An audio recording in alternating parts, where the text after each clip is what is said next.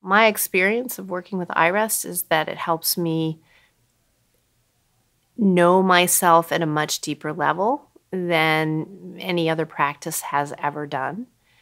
It helps me to have and that's partly because not only do I get to have the experience, but it's all interwoven with this sense of welcoming, that is a sense of loving, kind curiosity towards whatever it is that shows up over here. So, I can't think of a really more beautiful gift that people can give themselves than the opportunity to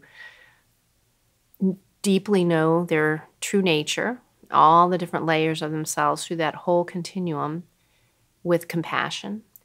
And then that creates a sense of being liberated from the fear. It doesn't mean you never feel fear again, doesn't mean you never feel inadequate or whatever.